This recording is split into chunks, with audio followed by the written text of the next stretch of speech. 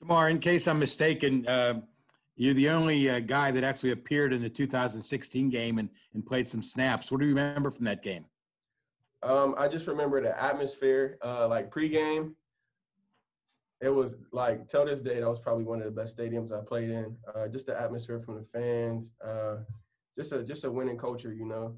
I remember the week of practice we had. We had a great week of practice. It was, playing what were they, the number 2 ranked team at the time.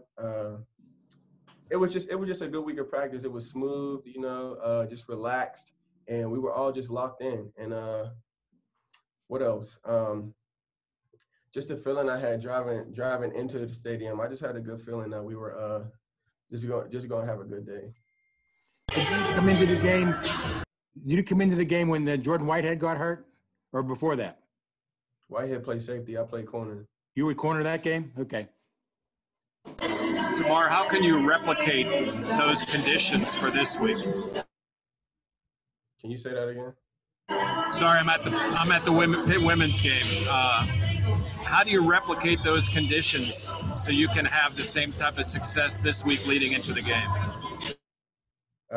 Different year, different team, different players.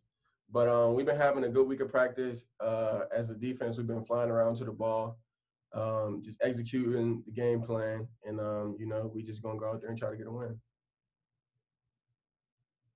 Damar, what have you seen on film from Trevor Lawrence and kind of what he brings? Obviously, you guys faced him back in 2018, but, guys progressed over a couple seasons. Veteran quarterback. He throws the ball like probably no one we've seen all year. He got a missile. Just a veteran quarterback, smart with the ball, smart decisions, and he leads his team for sure.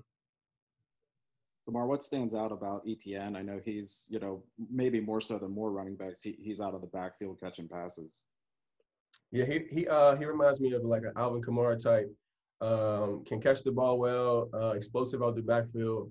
Definitely a one-of-a-kind player for sure.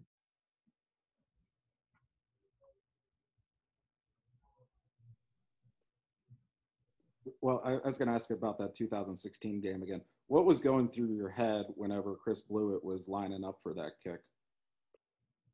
I just felt like all the stars were aligned for him to make it, I felt like we didn't come that far, get in that position just to, not win that game. So I had a strong feeling that he was going to make that field goal.